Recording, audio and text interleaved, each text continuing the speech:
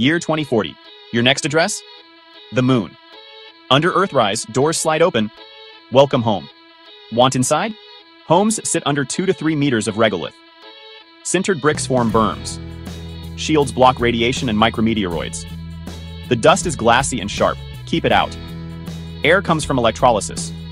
Water from polar ice and over 90% recycling. Polar ridges soak near continuous sun. Solar fields feed the grid. Robots brush dust from panels. Batteries and fuel cells bridge shadows. Rovers bite into powder with clamped wheels. Suitports dock suits outside, trapping dust. Pressurized trams link modules, no EVA needed. Hydroponics and aeroponics grow greens under red-blue LEDs. Algae bioreactors recycle CO2, make oxygen, and add calories.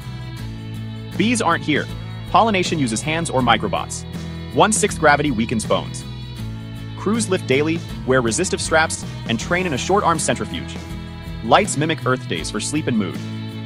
3D printers fuse regolith into walls. Inflatable shells expand inside lava tubes. We tame brutal temperature swings with insulation, radiators, and smart heat storage. During solar storms, everyone moves to water-walled shelters. AI monitors everything in real time. Talking to Earth has a 1.3-second delay. You learn to pause. On the far side, radio telescopes enjoy true quiet. We map the infant universe from lunar night. Early economy, science, tourism, regolith parts, and prospecting for water and rare volatiles. Helium-3? Interesting, but not a near-term fuel. Treat it cautiously.